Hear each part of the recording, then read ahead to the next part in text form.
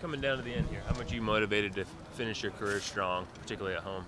Really motivated. I think the guys on the team are really motivated. We know we still have a lot to play for, and we're just excited about the possibility of getting to a bowl game and 2 more opportunities at home.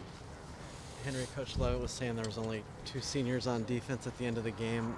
What's it been like leading some of these younger guys, and how much progress do you think they've made this year? I think they've made tremendous progress. I think that they've made strides, and you can see that from the first game to this game. And we've had a lot of young guys have to step up due to injuries or what have you. And I think the young guys have done a really good job with that so far.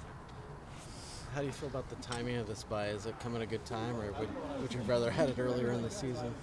I think it's good timing. We went 10 weeks in a row, and that's always tough on a program. And I think a lot of guys can use this time to really study up on Arizona because they were good opponents. So I think it's good timing.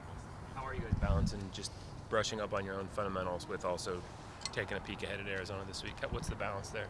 I'd say the balance is good. We want to make sure that we get back to basics because we don't want to be sloppy.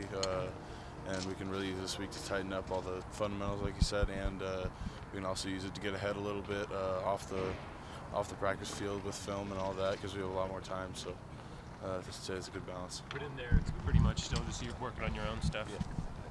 You kind of mentioned injuries and if you guys getting hurt, people having to step up. What's been your secret to staying healthy? Senior now, you haven't missed a game. What's been your secret so far? I think just being lucky.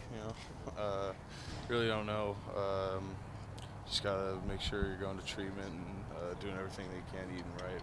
Make sure your body's doing well and being honest with the trainers about how you're feeling. So I think a lot of it's luck, just because the sport's so unpredictable with that.